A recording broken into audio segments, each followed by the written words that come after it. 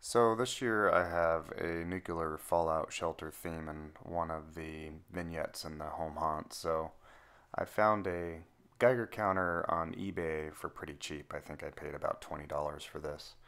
And they did say that it worked, but it didn't have a battery. But I was mostly interested in this just for the prop value.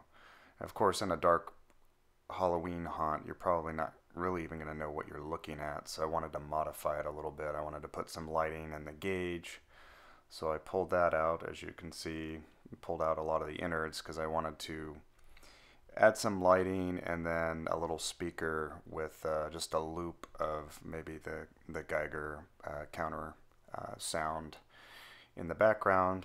So I just used a cutoff wheel there and just cut a little notch in the housing for the gauge, and then I filed that down with a mini file and then put some Miniatronics warm light, I think they're a 12 light or a 12 volt bulbs in there. As you can see, just hot glued them in place. This is very similar to what I've done on the other static kind of mad scientist panel type props and that. And I wanted to add some lighting and just make this somewhat unique and interesting for when people were walking by. So I used a step bit on a drill press to drill a couple holes for some low voltage lighting. And Radio Shack sells these LEDs. You can get red or green or amber, and these particular ones have a built-in resistor, which is nice, so you don't have to do any soldering. And just for the power connection if you want to, of course. And then I found this speaker at a thrift store.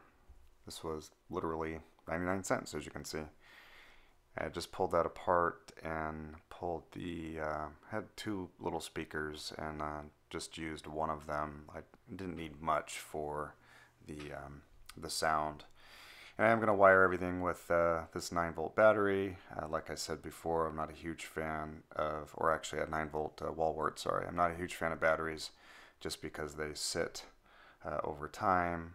And if you forget about them, you don't take them out while your Halloween prop sits for the year, that's possible that they could leak and damage your contacts or whatever. And then you have to replace your battery on just about every single prop that you have, and batteries can get expensive, and the wall warts are cheap, as I mentioned before. It's 99 cents. You don't have to worry about your lighting getting dim or your batteries running out in the middle of your haunt, so it's just my preferred way of doing things. So this is the nuclear fallout shelter, also the entrance to the Mad Scientist laboratory. You can see I'm almost done with all my brickwork here. And this table and chair is scratch built just out of fence boards, and then I used a 1x1 for the chair posts. So this is a scene coming up from the Halloween night walkthrough.